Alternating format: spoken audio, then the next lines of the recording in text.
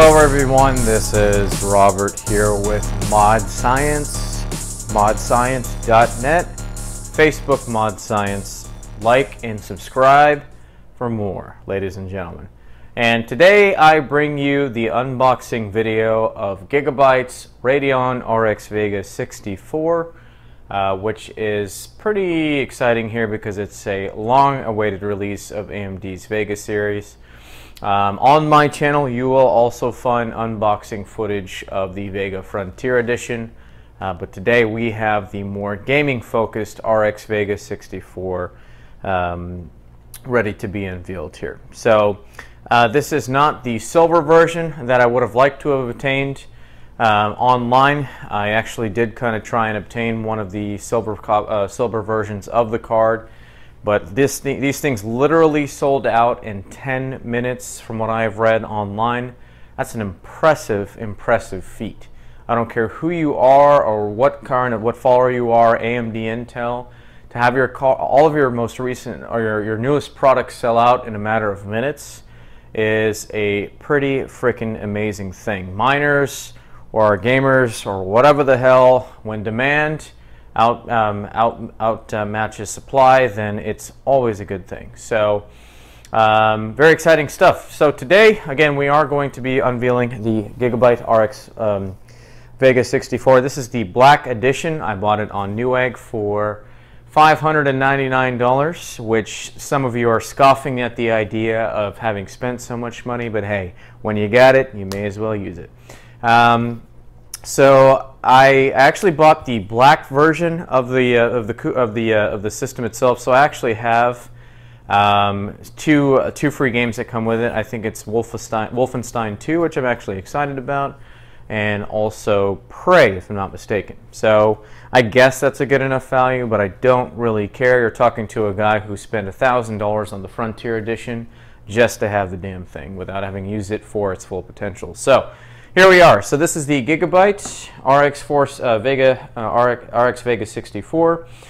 This model comes with 8 gigabytes of HBM2 memory, whereas the Vega Frontier Edition comes with 16 gigabytes and a higher clock speed. So actually the Frontier Edition is faster than this guy, based on everything that I've seen. So what I am going to do for you guys, and I know you're going to ask, is for some benchmarks of the Frontier Edition versus the actual Vega 64, and you will get it.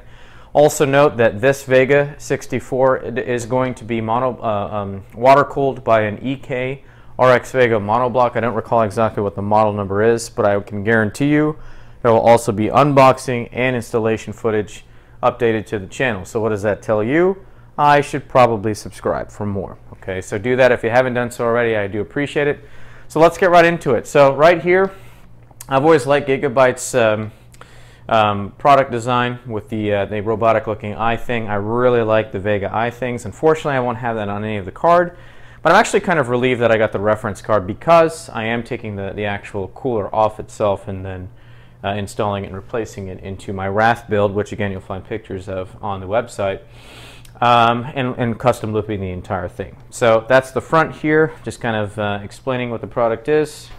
The serial code included here, and then of course the very back of the card itself. Okay, so let's get right to it and get this thing open for you guys. So again, pardon me if I'm blocking you guys there. For YouTube, I never really cared about watching people open their stuff, but it's an interesting market that has developed as a result. Okay, so we have the Gigabyte logo displayed, of course, black box, very nice, very similar to the Vega Frontier Edition card. And then we have the, looks like this is, oh yeah, this is the 8-pin.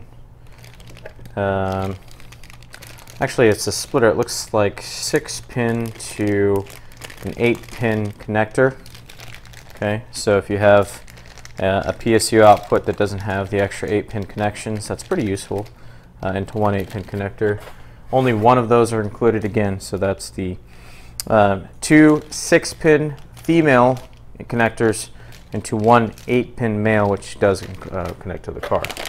And of course, in a static box or anti-static bag, we have the beautiful RX Vega 64, which we'll be opening up here shortly so you guys can receive. And then I'm going to set that down briefly just to make sure there's nothing else inside of the box. And that is a pretty bare bones kit. So all you get inside of it is a quick guide, Gigabyte graphics card, quick guide, which probably has some very basic information about the kind of connectors there, and then a number of different languages about just installation. So very straightforward stuff. Very bare bones kit, nothing too wrong with that, because all we really care about is getting this card installed and all that good stuff. And there we are. And I will say that the reference version of the card is actually quite impressive. Okay, so I've taken the card out of the box, and I just wanted to reshoot some of the footage that I've captured and kind of get you a little bit better viewing angles and some better lighting for the sake of the video here. So again, this is the Vega 64. It is the black edition version of the card that came from Gigabyte. I bought it as part of the black package, which contains a version of Wolfenstein 2 and Prey. And it is the reference cooler that for the Vega 64. From what I understand, there will be additional manufacturers coming out with different versions of the cooler here. I did initially want to snag the silver version of the cooler, but I mean, like I said, this thing has sold. This card sold out in a matter of 10 minutes. Pretty much everywhere you looked, it was pretty much gone, which was a little bit disappointing, but also very good for AMD. But I'll give you a little bit more footage of the a close-up of the card itself here. So again, this is the reference cooler, and this is the new fan style design compared to the Polaris card. Apparently it's actually a little bit better of a design, and I haven't had the opportunity to really plug it in to see how it performs or how it sounds, but if it's anything like the Vega Frontier Edition, it's actually the Vega Frontier Edition card is actually quite quiet. Again, there's the Vega Edition card, or the Frontier Edition card, as a basis of comparison between the two. Very similar in size, just the cooler itself is much more impressive. But even still, this Gigabyte cooler that comes with it on the black version is actually rather nice. And if you had kind of a dark build, a black and red build, it would definitely fill in quite nice too. So 2 8-pin connectors on the top there, Radeon logo, 3 DisplayPort adapters in the HDMI.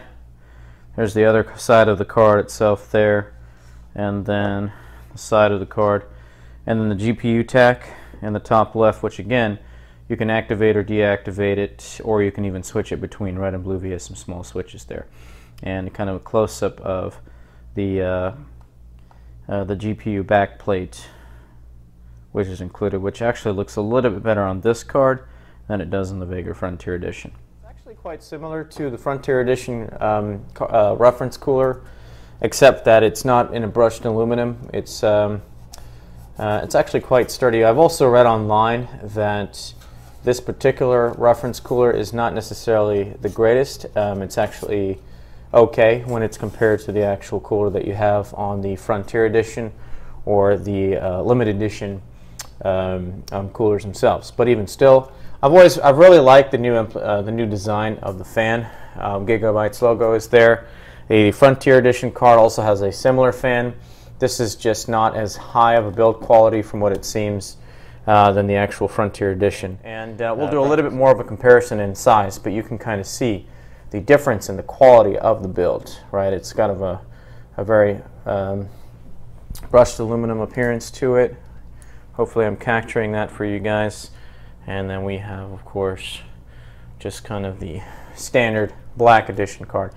Again, if I wasn't going to be custom looping this thing, I really would have been upset with not getting the actual thing. But if pretty much every one of these bad boys is going to sell out in a matter of minutes, then who gives a damn?